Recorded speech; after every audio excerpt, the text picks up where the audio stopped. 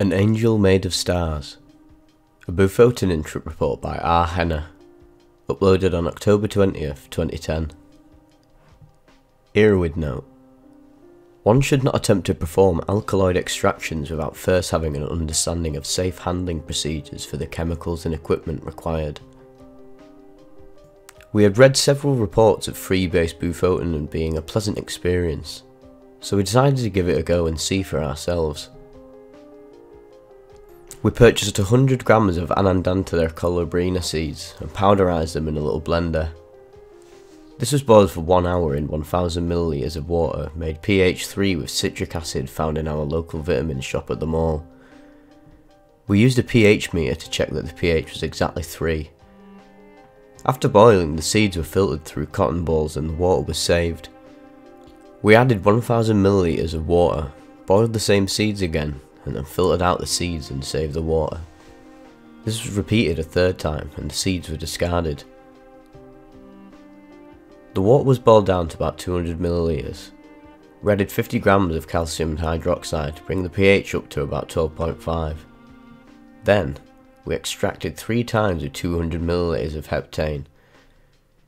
Because Bufotenin is soluble in alkaline water, only the DMT and 5-MeO-DMT could be extracted. The heptane was saved. It contains DMT and 5-MeO-DMT for later use. Then the extract was evaporated down to a completely dry powder to remove all water. The powder was ground again in a blender. At this point we extracted 3 times with 200 millilitres of heptane. Because no water was present, the free-base Bufotenin had no alkaline water to be soluble in and could now be extracted into the heptane. The heptane was evaporated and free-base Bufotenin was present as an amber waxy substance. This was scraped up and weighed at 1835 milligrams. The three of us took 100 milligrams of free-base Bufotenin mixed with 100 milligrams of sodium carbonate.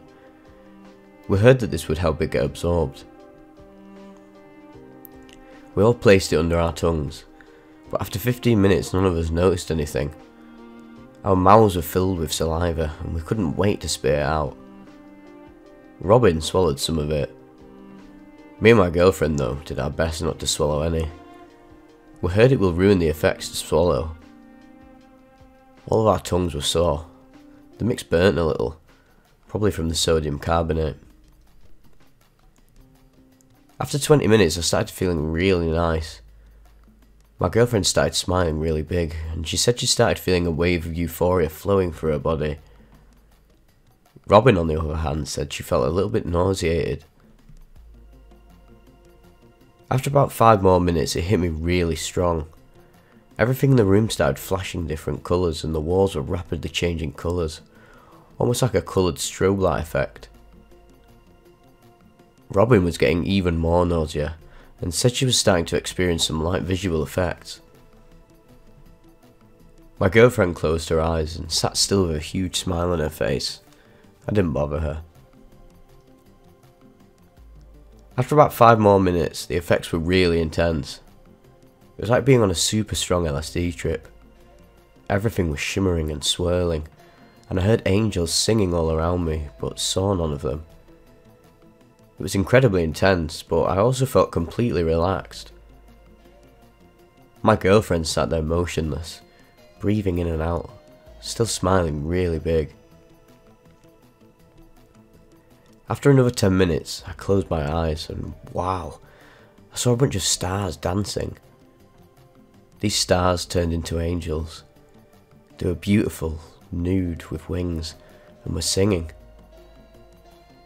Their faces kept changing and they were multicoloured. One of the angels came close to me. I could see through her. I could see she was made of tiny coloured stars, millions of them.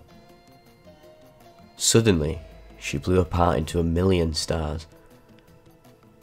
I started to feel dizzy. I opened my eyes.